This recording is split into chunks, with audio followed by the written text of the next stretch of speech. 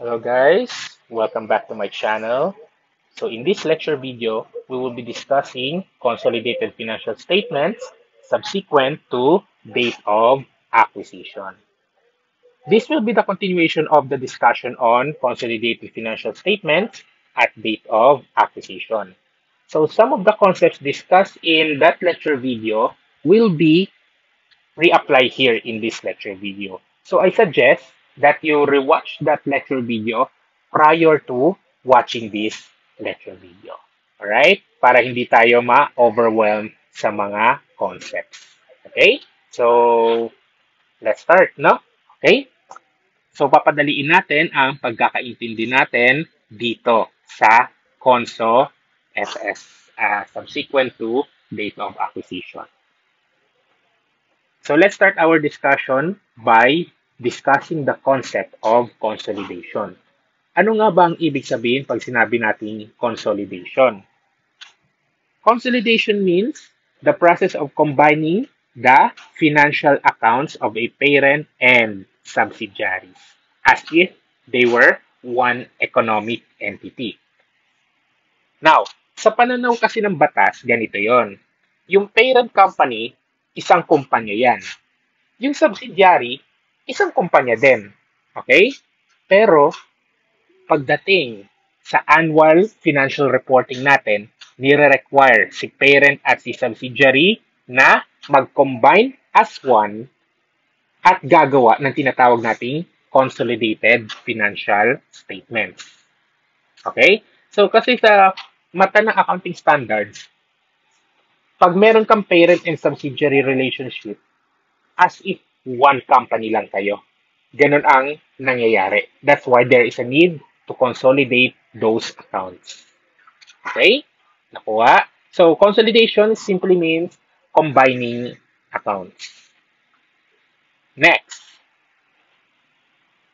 In the process of consolidation, we must eliminate the effects of the transactions between parent and subsidiary. Ang tawag natin sa transaction between parent and subsidiary ay intercompany transactions. Pag gagawa tayo ng consolidated FS, dapat ma-eliminate muna natin ang mga intercompany transactions nilang dalawa.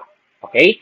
Kasi ang ipapalabas natin sa consolidated FS ay effects ng transactions with third parties lang. Yun lang. Wala dapat makikitang intercompany transactions. Okay? So, that's the concept of consolidation. Next. Kailan ba dapat tayo magsimula mag-consolidate? Consolidation will begin from the date the investor obtains control of the investee. So, ang day 1 ng consolidation period natin ay yung date of acquisition of control. At ito ay magtatapos pag nawalan ng control si investor kay investee. Paano nga ba ulit tayo nagkakaroon ng control? If we acquire more than 50% ownership on voting stocks. Kailan naman nawawala yung control? Kapag bumaba sa 51% ang ownership percentage natin sa voting stocks. Okay? Ang tawag doon, deconsolidation na.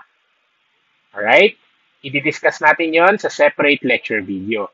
So, dito, consolidation muna tayo. Right? Next. Consolidated balances to be computed. Ano ba yung mga usual na tinatanong when it comes to consolidated financial statements? Ayan. So, makikita nyo dito yung mga pwedeng itanong sa inyo. At tutulungan ko kayo kung paano ko computein ang mga consolidated balances nila. So, pwede tayong matanong ng consolidated net income attributable to the group, parent, and non-controlling interest. Pwede rin tayong matanong ng consolidated retained earnings balance. Pwede rin tayong matanong ng non-controlling interest in the net assets of subsidiary or NCNAS. Ayan.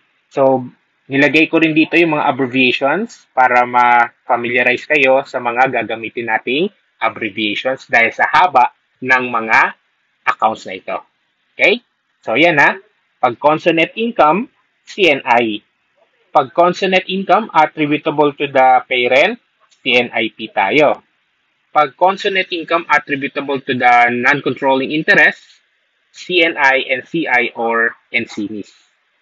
Pag sinabi nating NCNIS, non-controlling interest in the net income of subsidiary. Okay? Ayan. So, usually, dyan iikot yung mga tanong.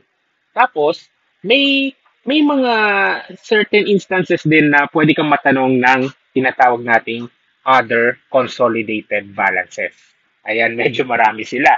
Consolidated inventory, consolidated PPEs, consolidated assets, liabilities, contributed capital, and shareholders' equity. Sa mga susunod na slides, ipapakita ko muna sa inyo yung computations na itong first three consolidated balances natin. Tapos, magsasagot tayo ng problems. And after the problem, doon ko ibibigay sa inyo yung formula for the other consolidated balances. Para full pack yung lecture natin for today. Ayos ba yun, guys? Okay. Sige. So, let's start with the computation of consolidated net income. Ayan. So, makikita nyo, meron tayong tatlong columns for the group, for the parent, and non-controlling interest. So, ang atake natin dito, guys, uunahin natin yung group muna. Then, pag natapos na yung group, doon tayo papunta kay parent at NCI. Ayos? Para masundan natin. No? Okay, let's start. How do we compute consolidated net income? Ano nga ba ulit ang ibig sabihin ng consolidate? That is, combining. Therefore, the starting point of the computation of the consolidated net income ay ipagko-combine mo yung net income ni parent at net income ni subsidiary. Okay? This is N, ha? Ayan. Bigla ko na letter C habang nagsasalita. No? Okay. So, lalagay natin yan dito. Alright. Add na yan, of course. Okay? Okay sana kung hanggang dyan lang eh. Kaso, ano yung sinabi natin kanina? Dapat, ma-eliminate natin ang effects ng intercompany transactions. Okay? So, the third component of our formula for consolidated net income ay yung tinatawag nating dividends from subsidiary.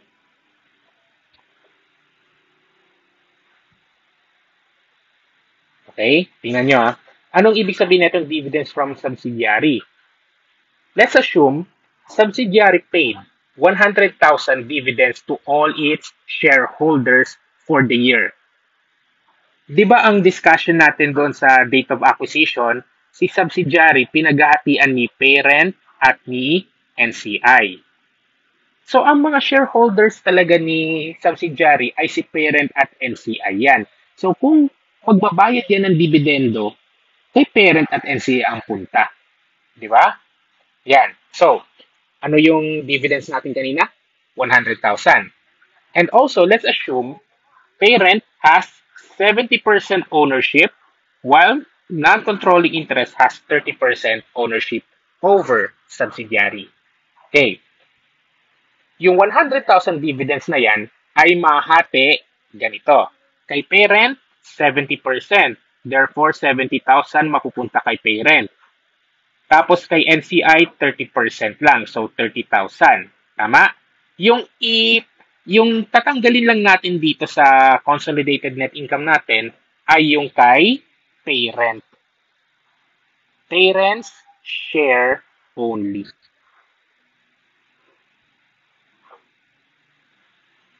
Tatanggalin natin yung share niya lang. Eh sir, what about yung share ni NCI? Hindi ba natin tatanggalin? Answer, hindi dito sa consolidated net income. Tatanggalin din natin yan pero sa ibang computations, not in consolidated net income. Gets? Yung kay parent lang ang tatanggalin natin. Kasi tinitreat ito ni parent as dividend income. So pumapasok yan sa net income niya. Tama? Alright. That's the first intercompany transaction there. Next, add or minus amortization of purchase differentials. Pwede kasing add yan, pwedeng minus. Depende sa case. Saan naman ito nanggagaling, sir? Nanggagaling ito doon sa fair value adjustments na ginagawa natin nung kinocompute natin yung result ng business combination. Di ba? Like, undervalued si asset, undervalued si liability, etc. Papasok yan dito. Kasi yung ipang-a-adjust mo doon, i-amortize dito yan. No? Mamaya, sa problem, makikita nyo kung paano yung proseso. Okay? Next. For the last two components of our formula, depende yan sa resulta ng business combination. Kung ang resulta ng business combination mo ay goodwill, i-assess kasi natin yan kung impaired or hindi. So in case na ma-assess na impaired si goodwill, papasok dito yung impairment loss. Tawag dito, impairment loss on goodwill. Bawas yan sa consolidated income. Tapos, kung ang result naman ng business combination mo ay gain on bargain purchase, ipapasok mo yan dito. Gain on bargain purchase. Pero take note, gagawin mo lang ito in the year of acquisition.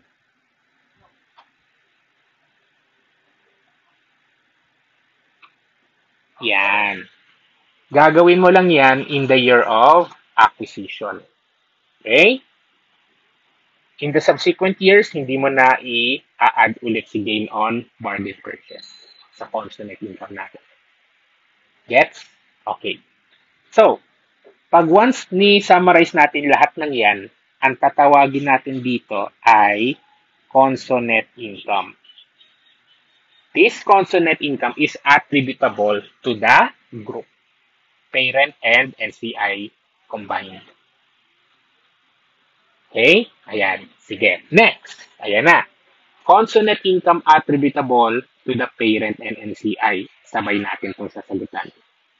So, babalik tayo sa taas. No? Titignan natin kung may share ba yung parent or si NCI. Okay? Net income parent.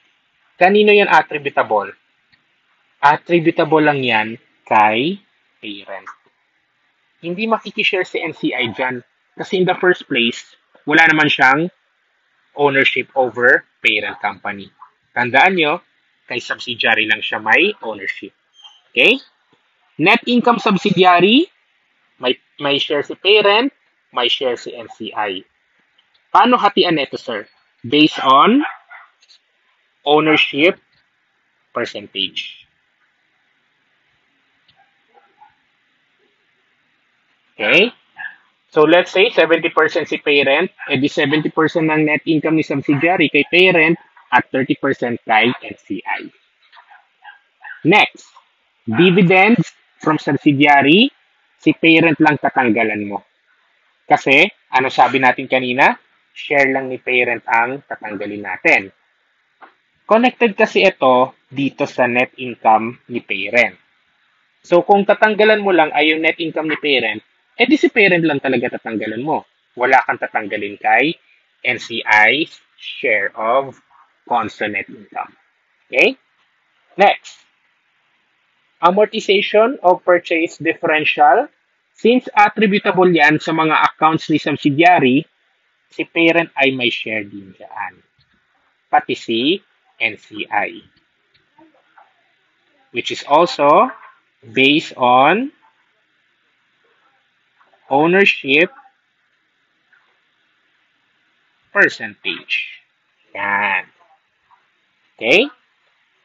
Next, impairment loss. Ito, mag-ingat kayo dito, guys. No? Kay parent, palaging may share si parent dyan. Pagdating kay NCI, pwedeng meron, pwedeng wala. Dumidepende yan kung paano mo siya mineasure initially. Mineasure mo ba siya at fair value nung date of acquisition or naka-proportionate share basis na siya? Okay? Ito lang tatandaan nyo. Pag na-measure ang NCI at fair value, may share yan sa impairment loss. Pag na-measure mo naman yung NCI at proportionate share basis lang, wala siyang share sa impairment loss. Paki-take note yan. Makikita nyo yung computations later on. Alright?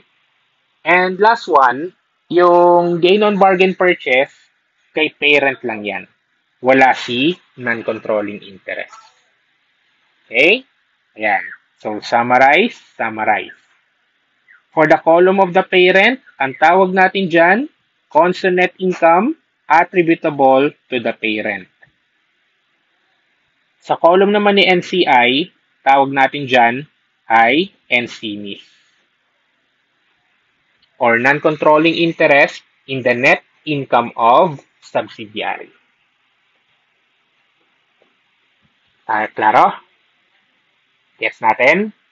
Okay. Puro proforma templates muna tayo sa problems. Malalagyan na natin ng figures yan. Alright? Okay. That's for consolidated net income. Next, computation of the consolidated retained earnings.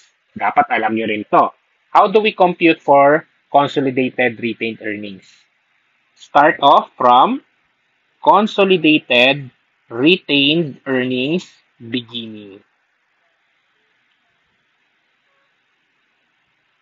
Mag-a-add tayo dito ng consolidated net income attributable to the parent. Ingatan nyo to yung consolidated net income attributable to the parent lang ang ipapasok natin kay Conso RE. Then, less dividends declared and paid by parent.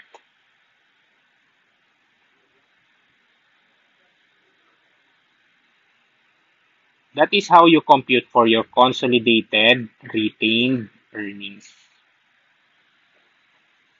So in simple terms, attributable lang to kay parent. Okay? So that's our formula for consolidated retained earnings.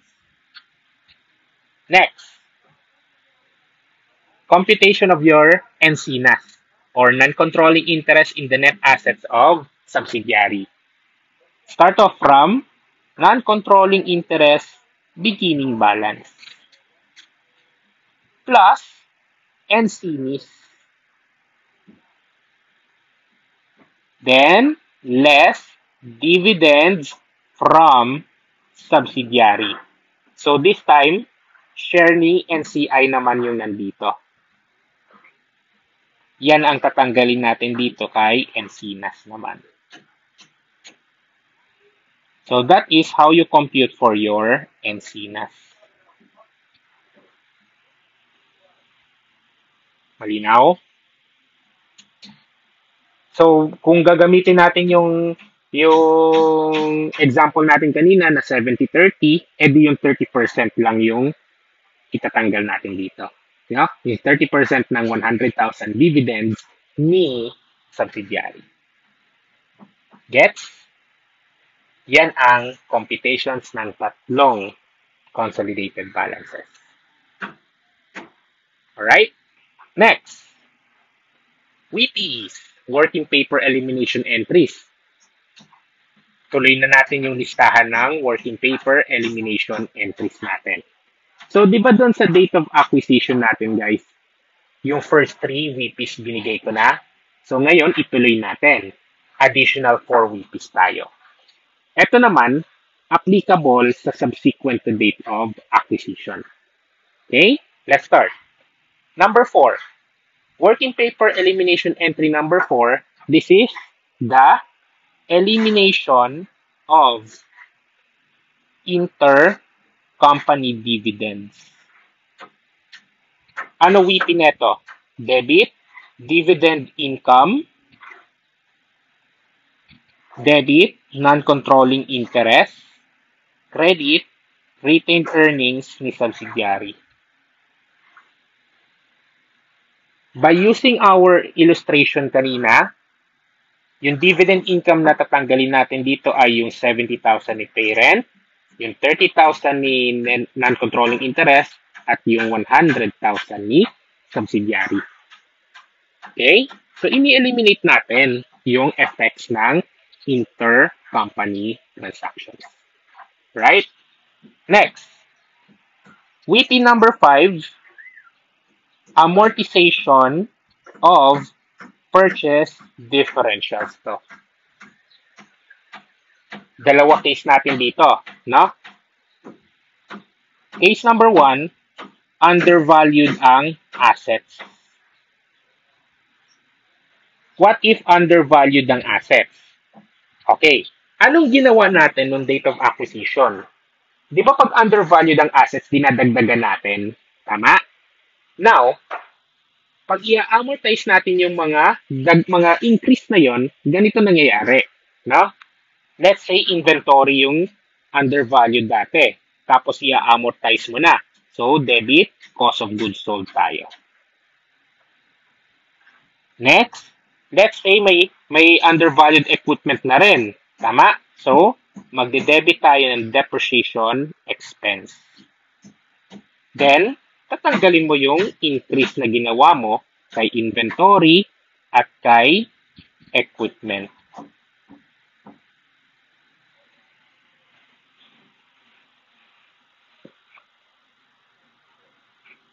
Nasusundan? Reviewin natin ha. Sir, bakit nagkaganyan? Hindi namin gets. Bakit nagkaganyan ang WIPI number 5? So, ganito. Di ba pag undervalued ang inventory, ano nangyayari sa CGS mo? Undervalued din. That's why dinadagdagan natin yung CGS. Okay? Next. Pag undervalued ang equipment, ano nangyayari sa depreciation mo? Undervalued. That's why dinadagdagan natin yung depreciation expense. Yes? Kaya ganyan ang WIPI number 5. In case the assets are undervalued at date of acquisition. Case 2. Paano kung overvalued naman yung assets?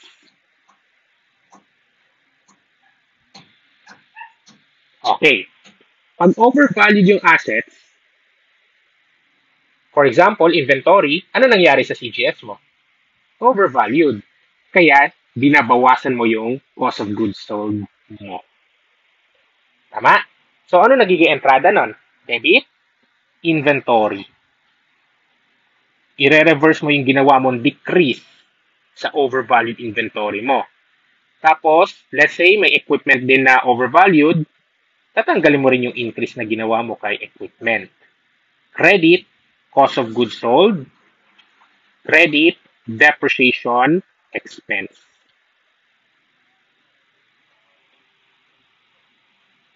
Baliktaran sila. Okay? Mamaya sa problem, makikita nyo kung paano talaga nangyayari yung ganyan. Okay? Next. Number 6.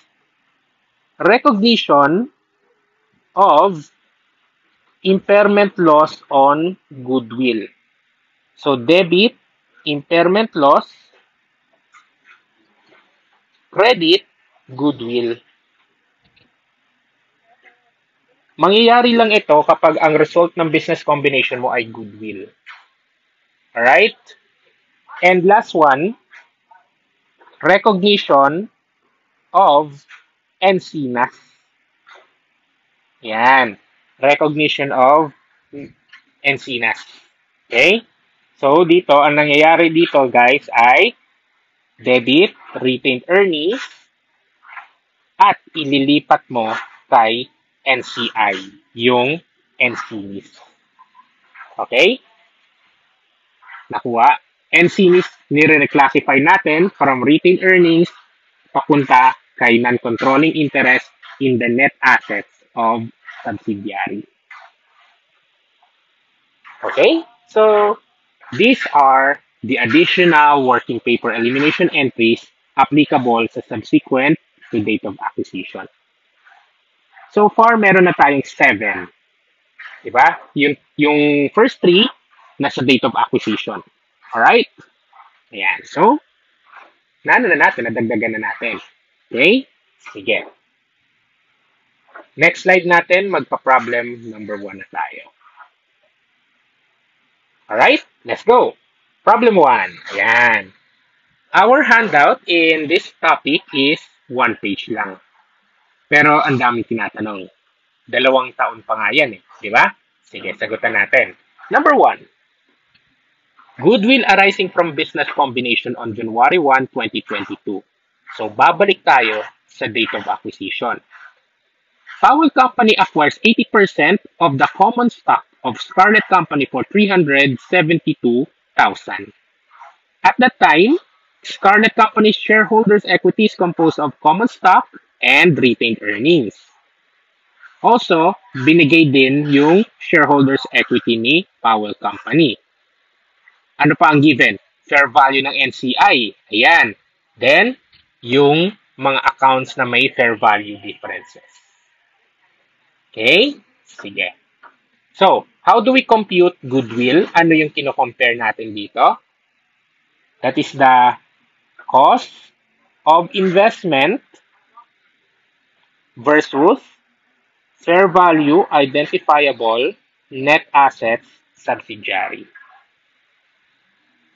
Ano naman ng cost of investment ulit? Consideration transferred, previously held securities, non-controlling interest. Okay? Ayan. Tapos sa fair value identifiable net assets, ano ang usual na ginagawa natin? Nagsisimula tayo sa book value niya. Okay? So starting point nito ay si Divina. Alright? Sige, let's start. Cost of investment muna tayo. Since wala namang sinabi na may previously held interest itong si Powell Company over Scarlett, wala tayong previously held securities. As to consideration transferred, i-assign natin dyan yung 80%. Magkano binayad for 80% ownership? $372,000. So kung 80% na kay parent, ilan na lang natitira kay NCI? 20%. How do we value NCI? General rule at fair value. Given ba fair value? Yes. Lalagay ko ba agad? Not yet. Kasi, kailangan nyo pang i-compare yan sa kanyang proportionate share basis. No? So, the fair value is 98,200. Kaso, hindi pa natin alam kung magkano yung proportionate share basis. Paano ba kino-compute ang proportionate share basis?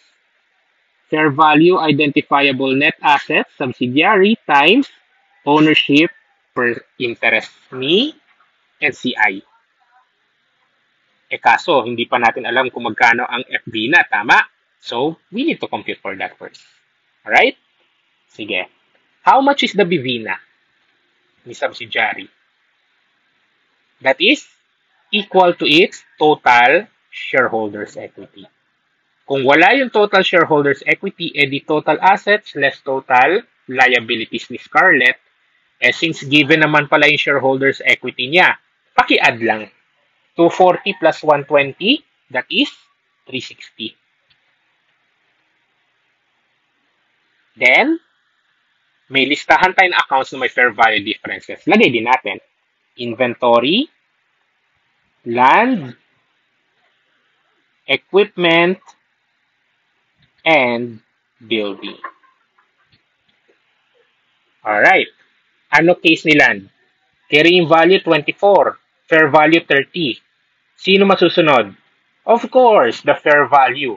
Since mas mataas yung fair value, anong ibig sabihin neto? Undervalued si inventory. Therefore, mag-a-add tayo ng magkano? 6,000. Next, land.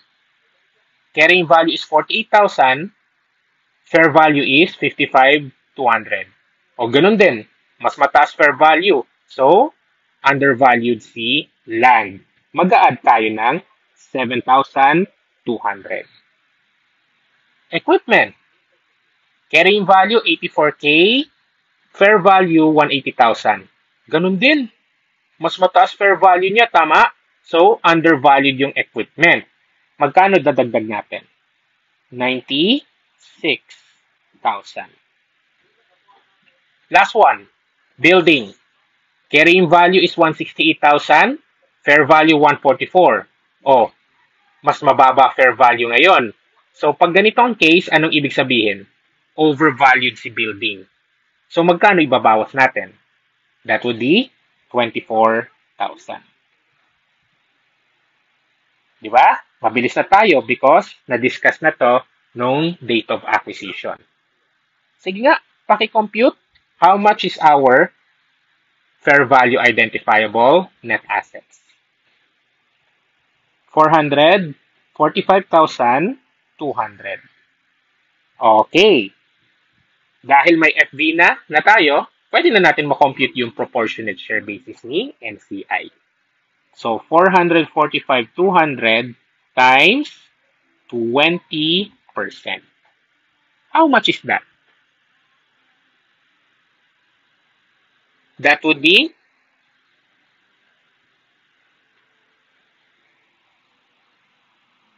89,040 pesos. Take whichever is higher. So, sino mas mataas? Of course, the fair value. So, finalize na natin siya at 98,200. Alright. Magkano ang total cost of investment?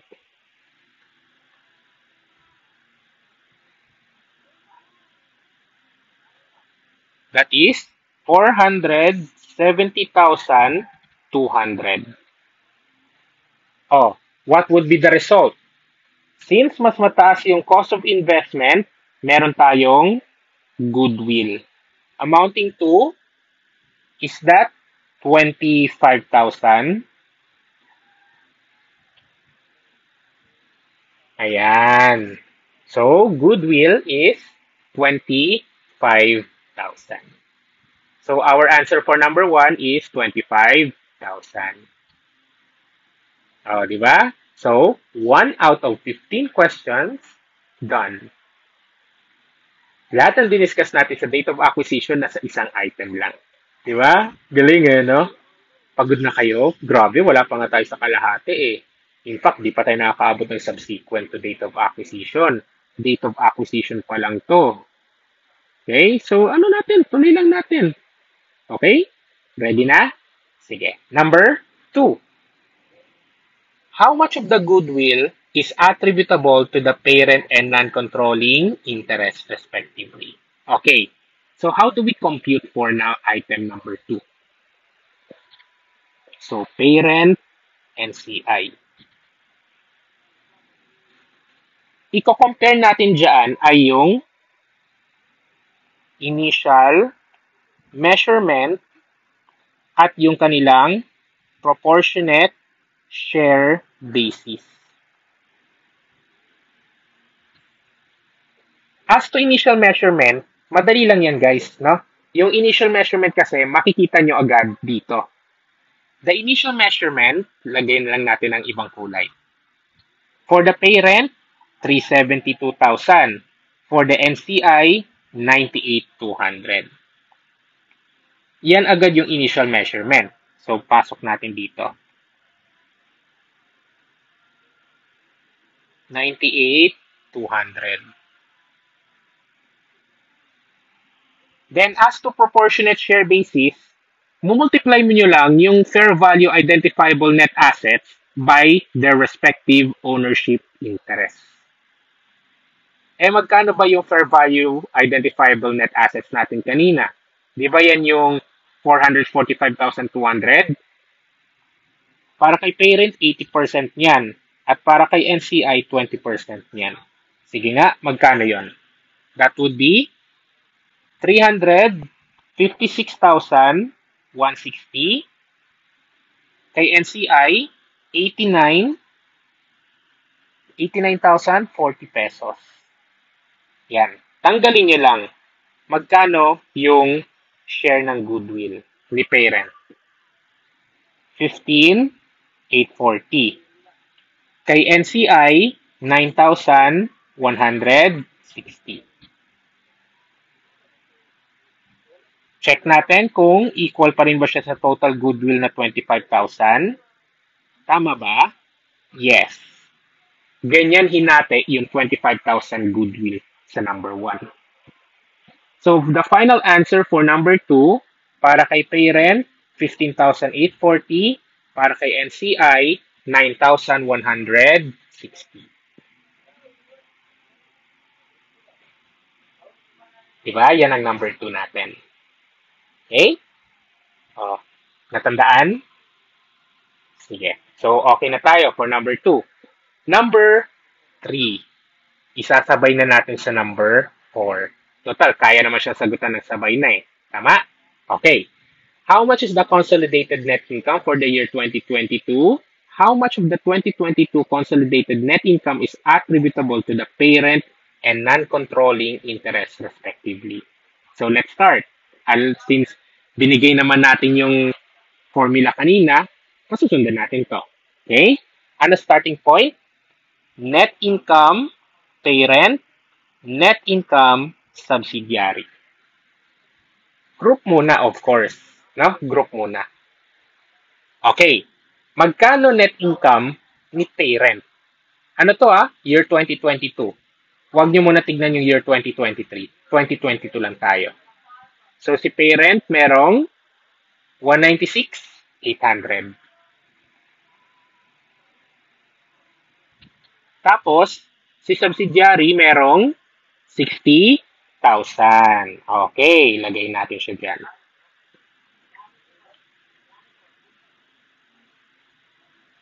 Next. Ano yung third? That's the dividend from subsidiary. Kaninong share? Parent lang. Okay. Magkano yung dividends na binayad ni Scarlett during 2022? 36,000. 36,000 times ilang porsyento meron si parent? 80% ba yon? Okay. So, multiply mo lang ng 80% yan. So, how much is that? 28,800. Tatanggalin natin yan. Kasi itong 28,800 guys, included yan sa net income ni parent na 196,800. Okay? Nasa loob niya yan. Kasi yung mga dividends na natatanggap niya sa kanyang subsidiary, nakatreat yan as dividend income. Kaya included siya in the first place. Since it is an intercompany transaction, we must eliminate its effect. Clear? Okay. Next. What's the fourth?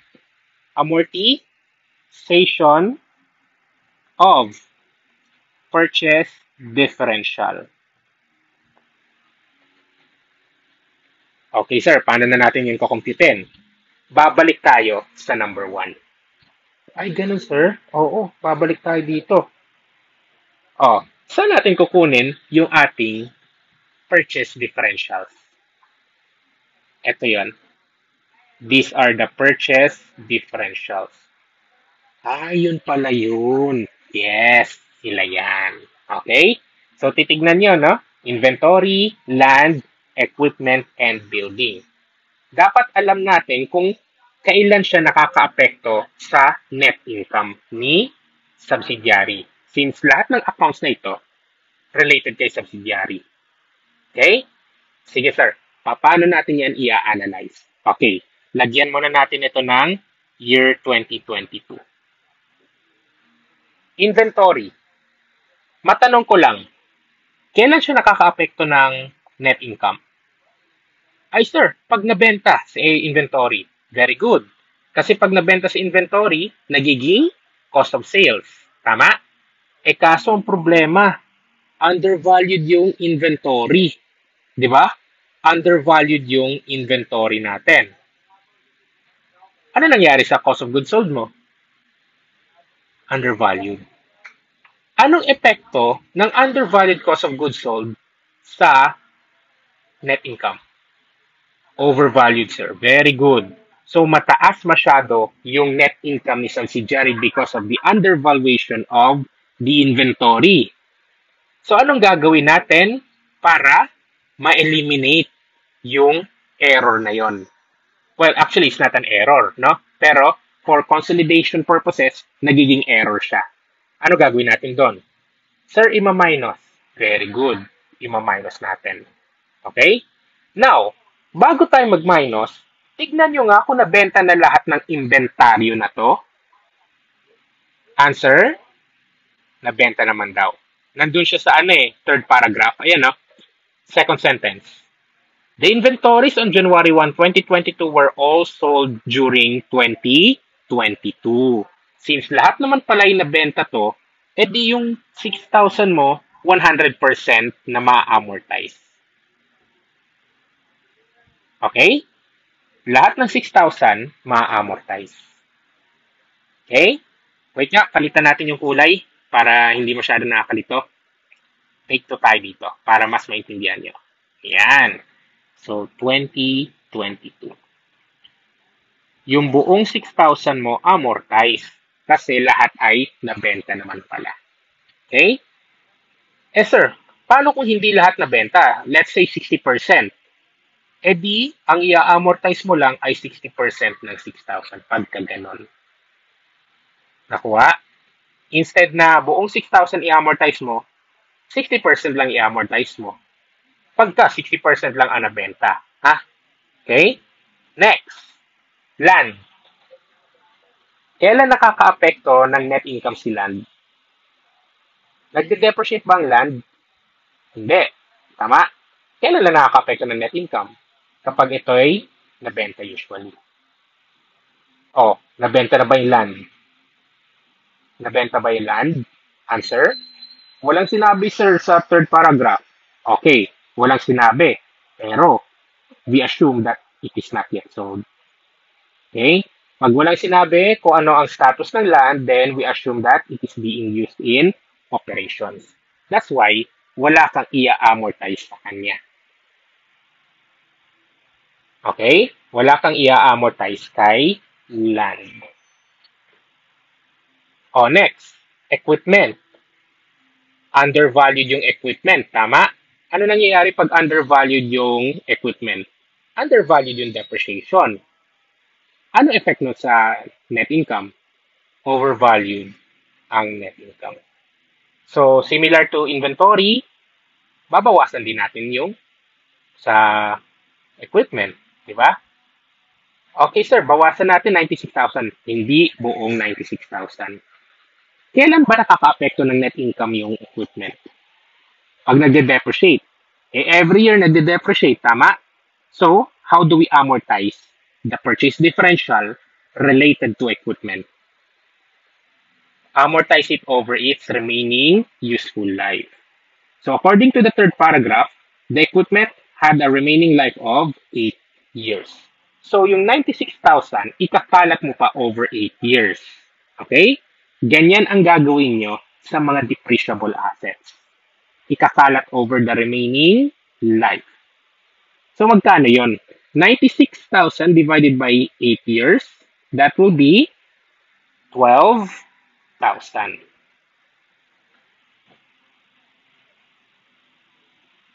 Okay? 12,000.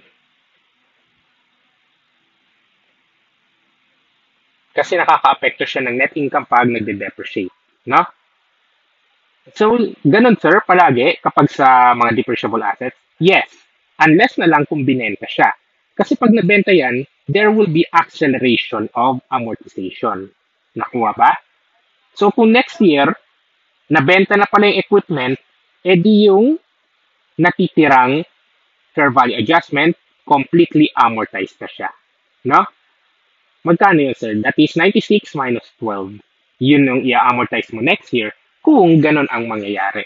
Kung hindi, edi i-amortize mo every year over its remaining useful life. Clear? Okay. Last one, building. Si building overvalued, tama? So, pag overvalued si building, ano nangyayari sa depreciation? Overvalued.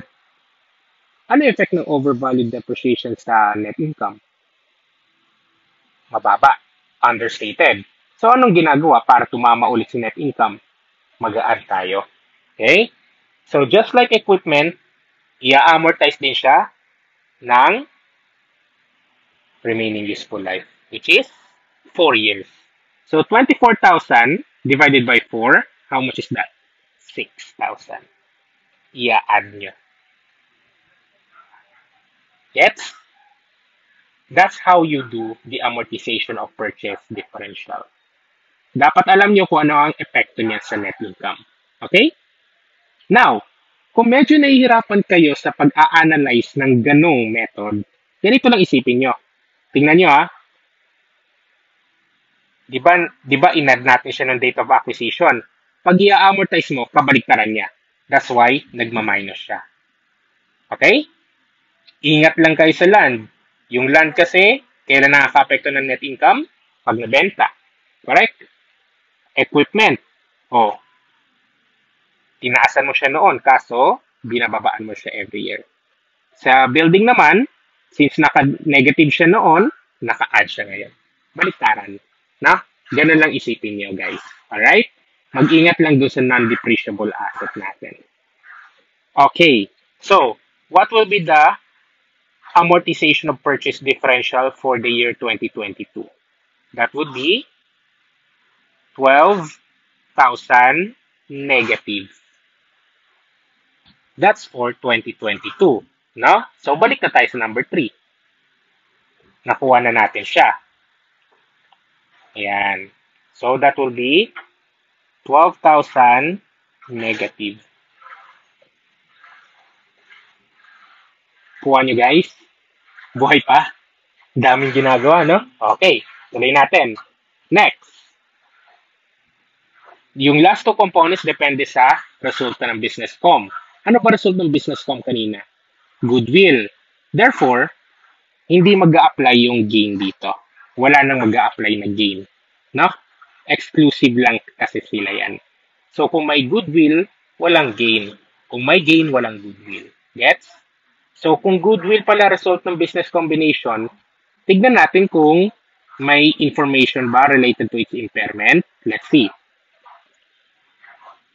Goodwill, if any, is impaired by 5,000. Meron palang impairment loss. Therefore, pasok natin. Impairment loss on goodwill minus 5,000. Alright? Ayan.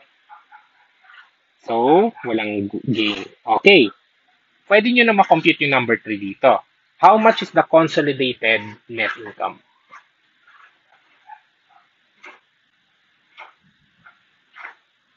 Consolidated net income is how much? 211,000. Ayun. So, yan ang sagot sa number 3.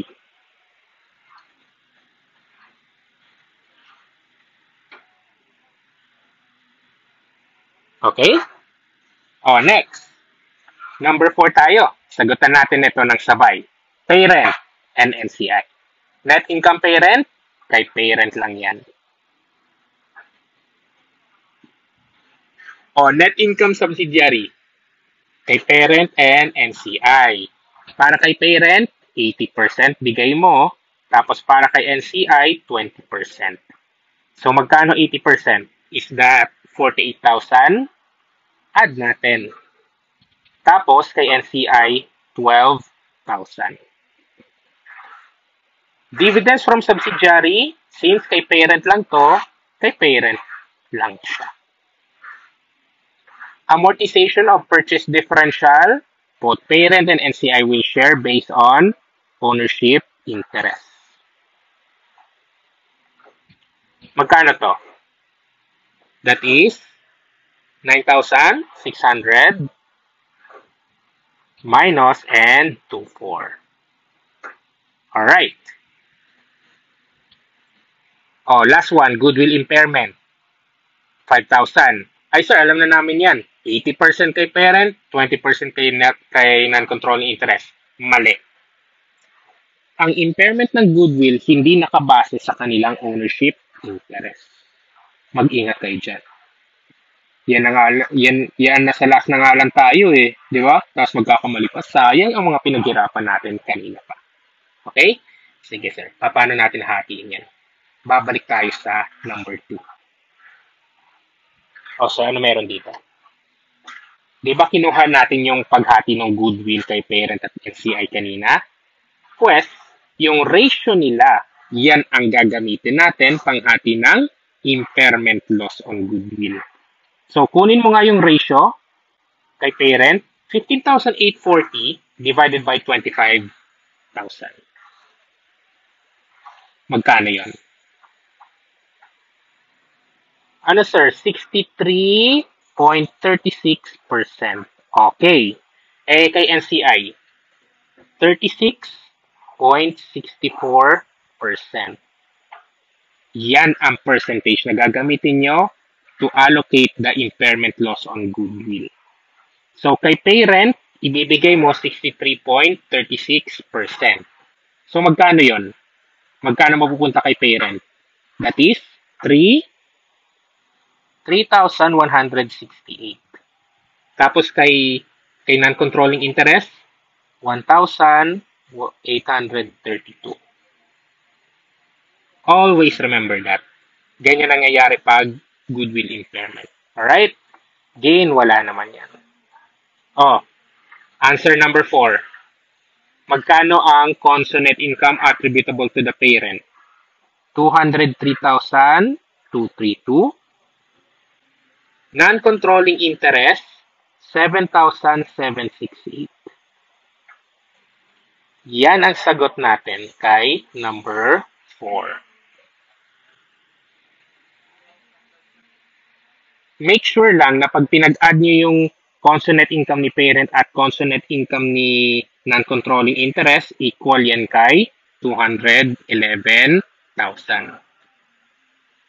Ako ba'y nasusundan? Okay? Sige. So, okay na tayo ha. Next, number 5. What amount of retained earnings shall be presented on the Consolidated Statement of Financial Position December 31, 2022? Oh, Consore ang tinatanong sa atin. Conso RE.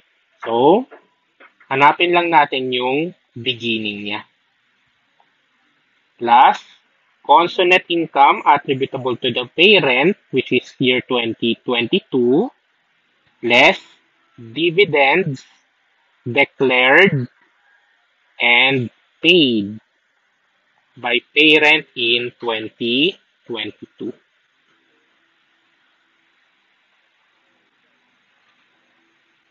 So that will be the consolidated retained earnings December 31, 2022. Okay. As to the beginning, paano natin nahanapin yung beginning ng consore? Since this is the year of acquisition, guys, the beginning balance of your consolidated retained earnings is simply the retained earnings of the parent no date of acquisition. So, saan makikita yon? Nandun siya sa first paragraph. Magkano? 360,000. Yan agad yon. Kasi di ba ini-eliminate natin yung shareholders equity ni subsidiary at date of acquisition. That's why ang natitira ay yung kay parent na lang. Okay? Next.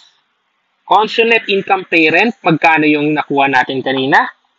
203,232. And lastly, dividends declared and paid by parent. Meron ba siyang binayad na dividends for 2022? Yes. 72,000. Yan. So, magkano Conso RE natin? Final answer for number 5, 491,232.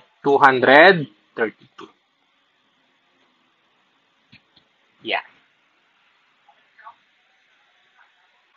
So, final answer for number 5 is 491,232.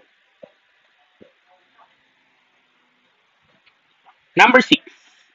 What amount of non-controlling interest shall be presented on the separate statement of financial position and consolidated statement of financial position December 31, 2022?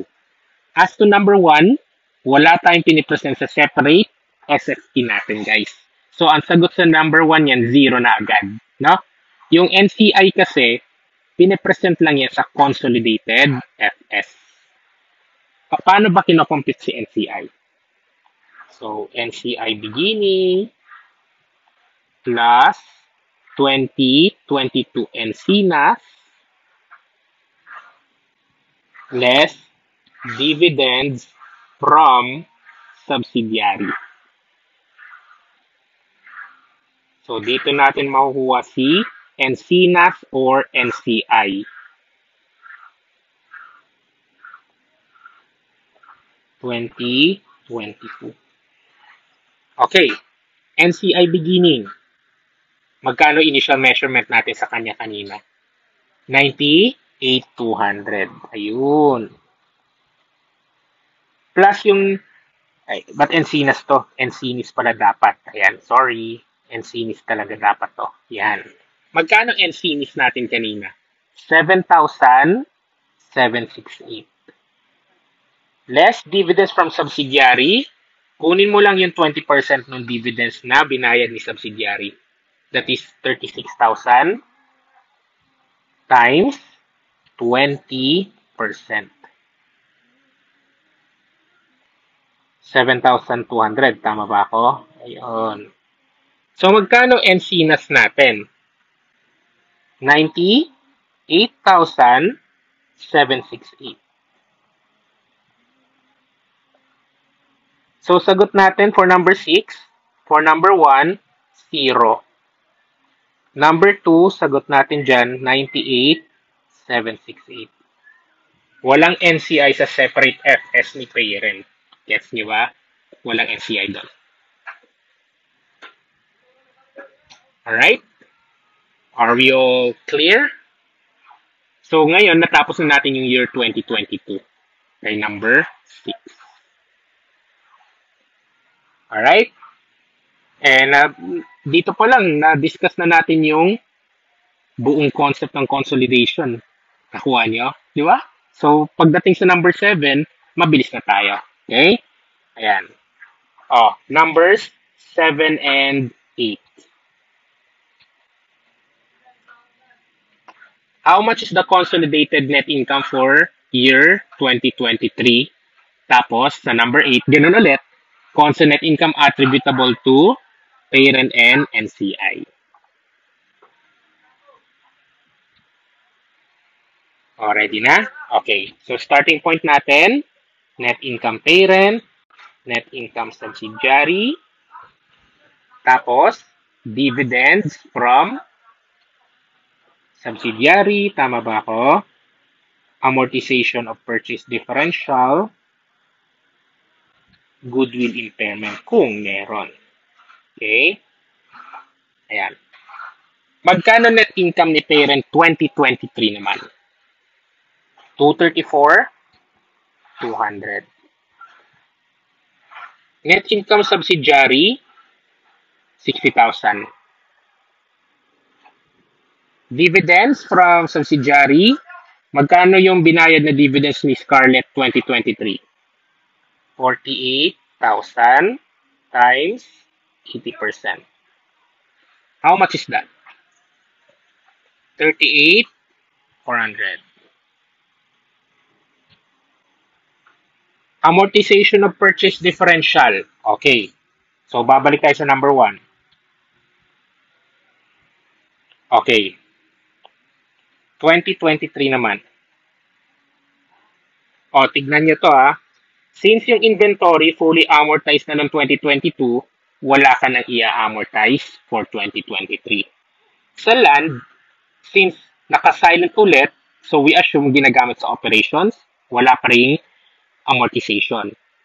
For equipment, since ginagamit naman pala siya until 2023, annual amortization tayo, minus 12,000. Ganon din sa building. So, add 6,000.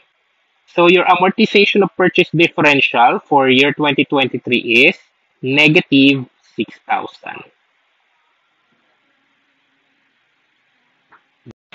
Goods ba tayo, guys? Okay, so, balik tayo dito. Magkano yung amortization of purchase differential? That is negative 6,000. Very good. Lagay natin. Yan. Next. Last one. May goodwill impairment ba tayo? Answer natin, wala nang sinabi, no? Ay, hindi, meron. No goodwill impairment. Ayun, buti naman. So, 0. Alright. Oh, sagutin na natin si number 7. How much is the consolidated net income?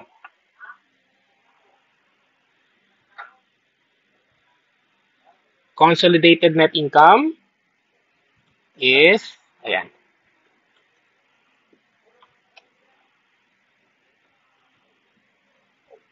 sagot natin, 249,800. So, this is number 7.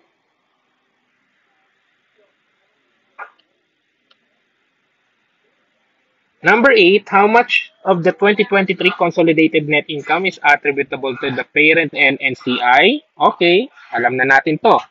Net income parent, si parent lang yan. Net income ni subsidiary, paghahatian nila based on their ownership interest. So, 48,000 kay parent, 12,000 kay NCI. Yung dividends, kay parent lang tatanggalin. Amortization of purchase differential, parent, 4,800, NCI, 1,2. Ganon din, 80-20.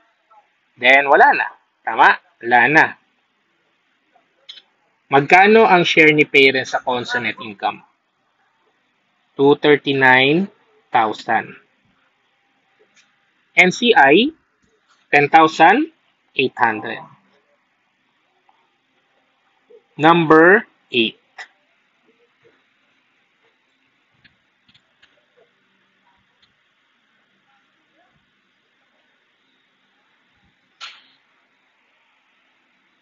Next. Number 9. What amount of retained earnings shall be presented in the consolidated statement of financial position? Oh. Paano natin ulit kukumpitin yan? Okay? Conso rin, no? So, Conso RE beginning, which is January 1, 2023. Plus Conso net income parent 2023 less dividends declared and paid ni parent 2023.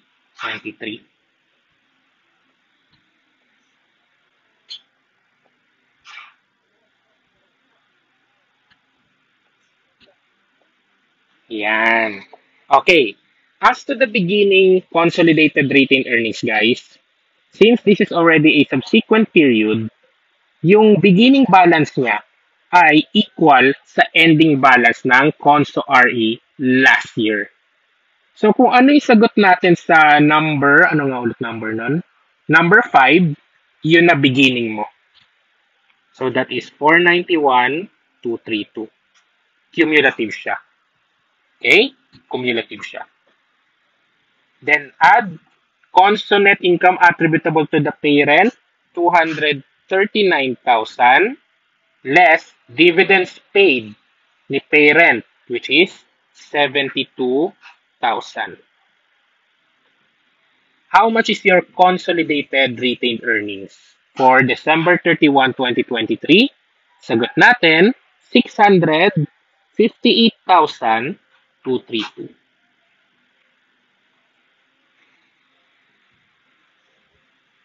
That's for number 9. Number 10, NCI. Okay, so NCI January 1, 2023 plus NCNIS. NCNIS, not NCNAS. NCNAS, NCI yan 2023.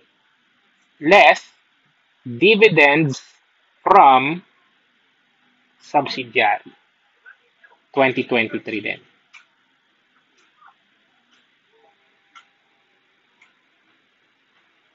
So, magkano ang magiging NCI December 31, 2023 natin?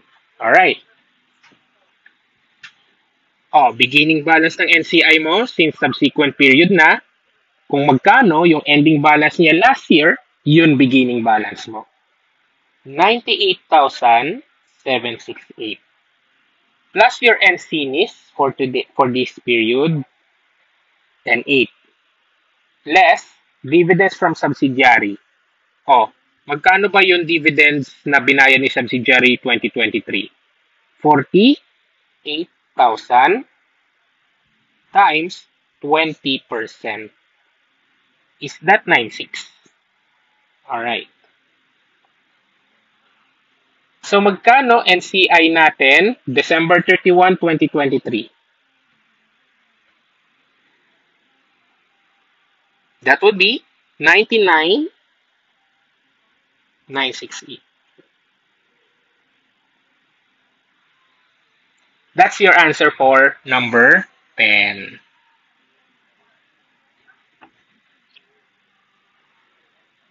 Are we all clear? Oh, di ba? Natapos na natin hanggang number 10. Oh, independent assumption. NCI is to be measured at its proportionate share basis. Okay. Ito, mabilis lang tayo dito. Kasi, i-highlight ko na lang kung ano ang kaibahan niya sa fair value method. Oh, number 11. Tinatanong sa atin, goodwill arising from business combination. Okay. Ganito solution niya. The same sa ginawa natin kanina. Except that, this one. Magkano yung i-assign natin as NCI ng January 1, 2022? So, dahil magpo-proportionate share basis na, so simply, kunin mo lang yung PSB niya. Ignore mo na yung fair value na given sa problem. So, magiging 445,200 times 20%. So, that would be 89,040 pesos. Tama ba ako? 89,040 pesos. Okay? So, lagay natin siya dito. 89,40 pesos.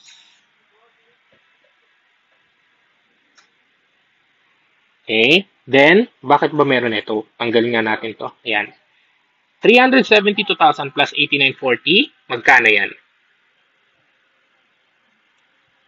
That would be 461,40. Yan. Hindi ko pala natanggal to, no? Yan. 461,040 dapat yan. Then, i-compare mo siya sa FB na. Walang magbabago sa FB na kasi wala naman tayong binagong information sa problem. Except that, naging proportionate share basis lang siya. Correct?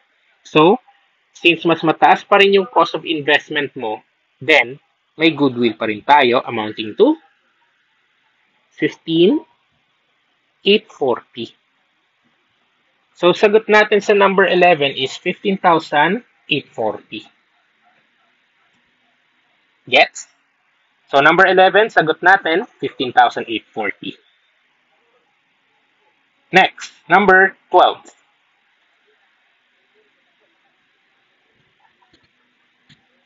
How much of the goodwill is attributable to the parent and non-controlling interest? So, ganito na yung allocation. Ayan. Kita nyo, nung naging initial measurement ni NCI 8940, wala siyang share sa goodwill. So, ang sagot natin, 15,840 for the parent and 0 sa NCI.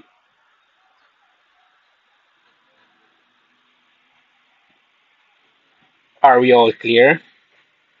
Okay, yan ang sagot natin. 15,840 for the parent, 0 kay NCI. Number 13. How much of the consolidated net income is attributable to the parent and NCI respectively? Ganyan na yung mangyayari. No? O, tignan nyo yung sa impairment loss on goodwill. So, dahil walang share sa goodwill si NCI, wala siyang naging share sa impairment loss. Yung buong 5,000 binigay kay parent. Yan ang significant difference between fair value method and your proportionate share basis. Okay? So, ang sagot natin, ito na. For number 13. 201,400 for the parent, 9,600 for the NCI. Okay? Next, number 14, consolidated retained earnings, the same formula. Sagot natin for number 14, 489,400. And lastly, number 15, Encinas tinatanong, the same formula tayo. Sagot natin for number 15, 91,440.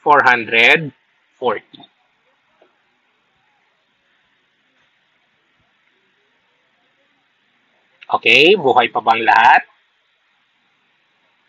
Nasundan ba ang subsequent to date of acquisition natin? Ayan. So, yun yung ano natin, full-blown subsequent to date of acquisition. Okay? And for the last part of our discussion, as promised, ibibigay ko sa inyo yung computations or formulas for the other consolidated balances. Okay? Let's start with consolidated inventory.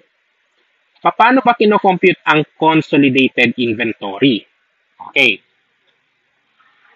So, inventory ni parent, as of December 31 na, yan yun. Inventory ni subsidiary, same date. Yan. A-add nyo yan. Next, nagkakaroon tayo ng fair value adjustments. So, pwedeng add or minus yan.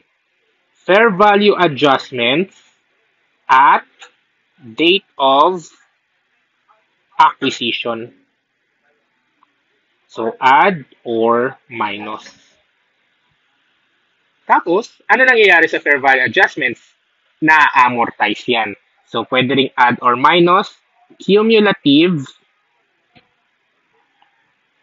amortization of purchase differential. Pero mag-ingat lang sa sa amortization of purchase differential. Dapat related kay inventory, no? Kay inventory lang. And that will be your consolidated inventory as of December 31. All right? Next, consolidated PPE. Halos pareho lang naman sila ni inventory except that papalitan mo lang yung pangalan. Tingnan nyo ha. So, PPE ni parent. PPE ni subsidiary. Add or minus fair value adjustments at date of acquisition. Understood na yan. Add or minus cumulative amortization of purchase differential.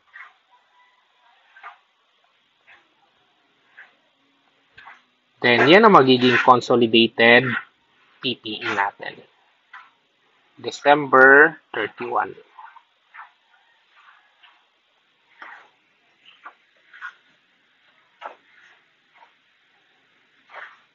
Okay? Next. So, ito yung formula. Next. Consolidated total assets. Ay, ito, mag-ingat kayo. Ang dami na ito. So, total assets. Parent, December 31. Total assets. Subsidiary, December 31. Next. Wag niyong kakalimutan yung goodwill as a result of business combination. Pero dapat nakaneto na yan ng impairment, ha? Dapat neto na agad ng impairment yan. Next, add or minus fair value adjustments at date of acquisition. Add or minus cumulative amortization of purchase differentials.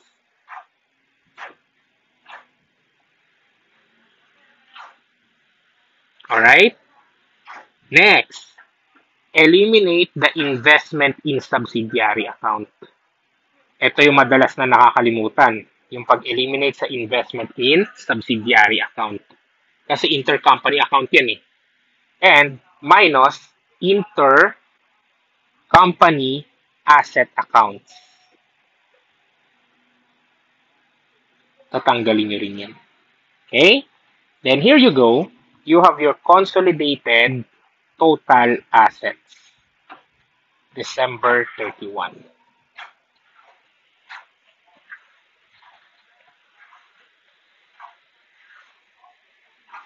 Okay? Nakuha? Saan example ng intercompany asset accounts? For example, nagpautang si parent kay subsidiary. So, nagkakaroon ng receivable si parent, nagkakaroon ng payable si subsidiary. Yung receivable from subsidiary, that is already the intercompany asset account. Tatanggalin mo yun. Gets? Okay. Sa consolidated total liabilities naman, somewhat similar siya sa asset. Okay? Magiging total liabilities ni parent, total liabilities ni subsidiary, add. Next, add or minus fair value adjustments kung meron ng date of acquisition. Add or minus cumulative amortization of purchase differential. So that's add or minus. Okay, ano pa? Last one, eliminate intercompany liability accounts. Yan. Then here you go, you have your consolidated total liabilities.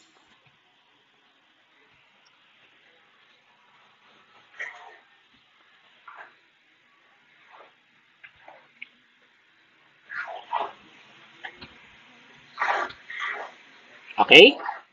Last two. Consolidated total contributed capital and consolidated total shareholders equity account.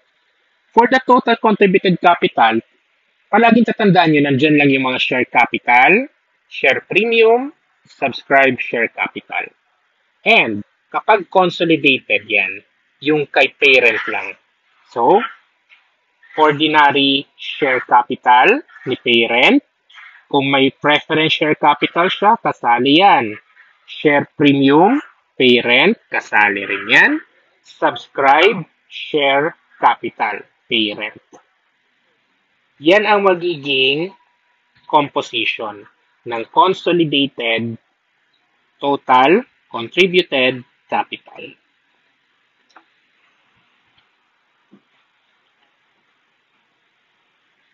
Gets?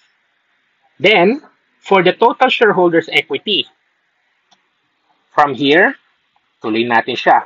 Consolidated total contributed capital plus consolidated retained earnings plus NCNAS.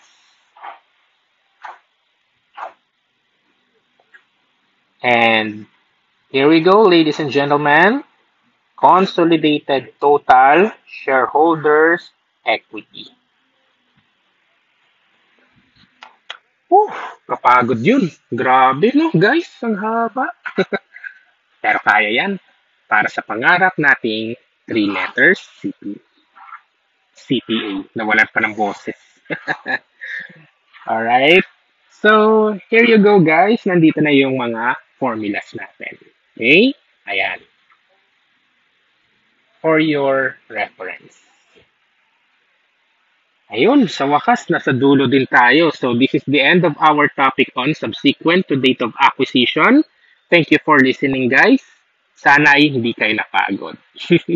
Okay, so I hope you've appreciated our lesson for today. So, see you in our next lecture video.